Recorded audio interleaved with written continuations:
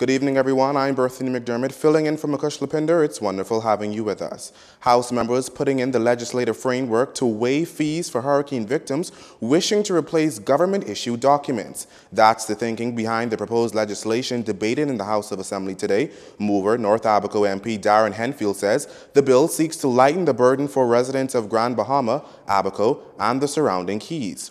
The bill covers documents like marriage, death, birth certificates and driver's license, NIB cards, and passports. The passport office, Mr. Speaker, replaced some 1,602 passports between the 3rd and 30th of September.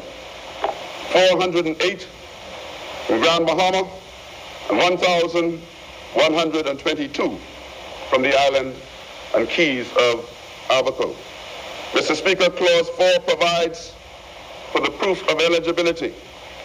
All one simply needs to do is to provide a utility bill with an address showing one of the islands or keys in the schedule attached to the bill, or produce another satisfactory document showing one's name and address, and that is proof enough for the replacement of your document.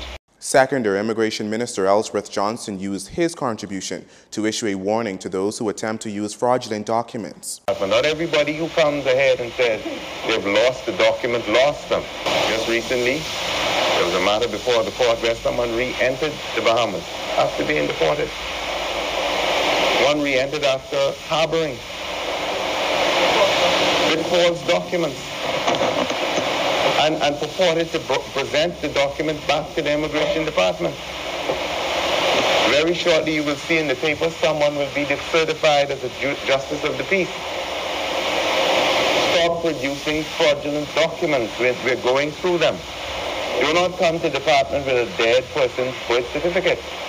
Now, it's no secret that Hurricane Dorian's widespread destruction and devastation has driven considerable international organizations to the Bahamas, all offering humanitarian service. But in welcoming these groups, the Yamoussoukro MP stressed the importance of the Bahamas remaining vigilant. One of the things that the world would never want OECD or the Financial Action Task Force is really pressing with regulations is that we don't have an appreciation for who comes and who goes.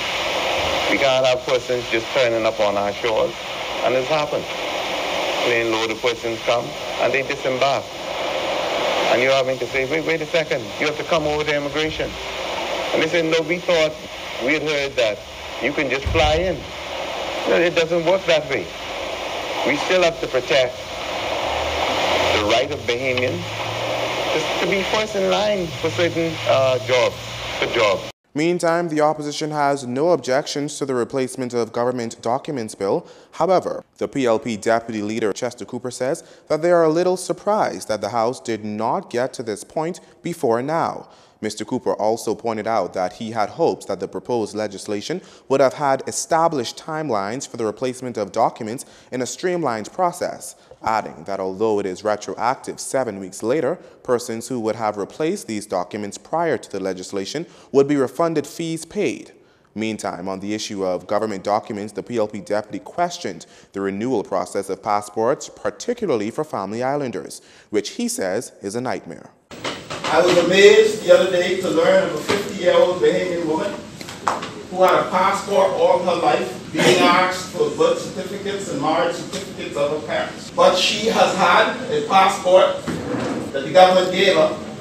Both of her parents had passports that the government gave them. Why do they need to get the documents over again when they have passports issued by you? It's quite astounding. And then the process of renewal of passports for family islanders. This has to be looked at. We're talking about renewals. Where persons already have passports. Presumably, there ought to be a process. Presumably, there ought to be a process where family islanders present themselves to the administrator's office to validate that they are who they are, and then there can be a process of issuance of renewal passports without having to spend inordinate sums to come to that. The PLP Deputy Leader says low-hanging fruits must be addressed as this all speaks to the lack of ease of doing business. Chamber of Commerce CEO Jeffrey Beckles looking at Hurricane Dorian from a different angle, as he says Dorian has provided a number of opportunities. Take Abaco, for instance. Beckles says Dorian provided the opportunity for the government to look at town planning. Instead of rebuilding for the 17,000 residents, Beckles suggests building for 40,000. Additionally, he says the opportunity was also created for energy reform.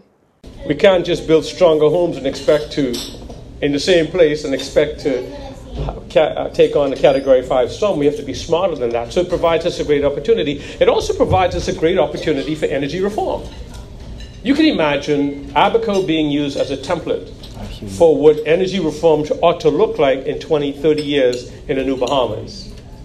These are some of the opportunities that it'll provide for us. Fiscal planning should also be addressed post-Dorian, as the impact of the monster hurricane is estimated to be between $250 and $450 million. Truth be told, when we start talking about fiscal planning and fiscal responsibility, the truth is Dorian has shown us very clearly everything we do affects our economy. So then why not embrace this opportunity then to rebuild a Abaco and an Eastern Grand Bahama with the future in mind?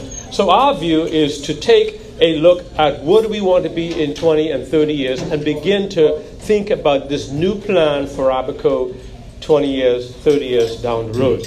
The Chamber of Commerce CEO further opined that residents impacted by Dorian ought not be concerned about employment. While the jobs they once had may no longer be up and running, Beckles stressed that there is much work to be done in these affected areas. This, he said, will require collaboration between the government and the private sector.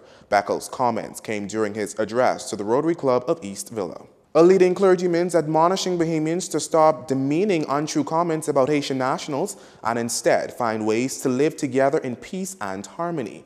Dedicating a good chunk of his charge to the 116th Anglican Synod, Bishop of the Bahamas and Turks and Caicos Island, Leish Boyd, says Bahamians must stop saying that Haitians in particular come and take while giving little or nothing to the country, as this is simply not true. Furthermore, Haitians, he said, have a keen sense of family life and look after their children in the vast majority of cases. They attend PTA meetings when many Bahamians do not, and many of their children excelled academically because this is a priority in their homes. As for the increasing tension over illegal migration post-Dorian, the Archbishop has strongly urged that calmer heads prevail in the debate, as some of the rhetoric and what he called extreme language thus far is extremely provocative and not helpful to harmony. Sensitivity, he added, must prevail. You're watching JCN News. Stay with us. This segment of the news was brought to you by Alive.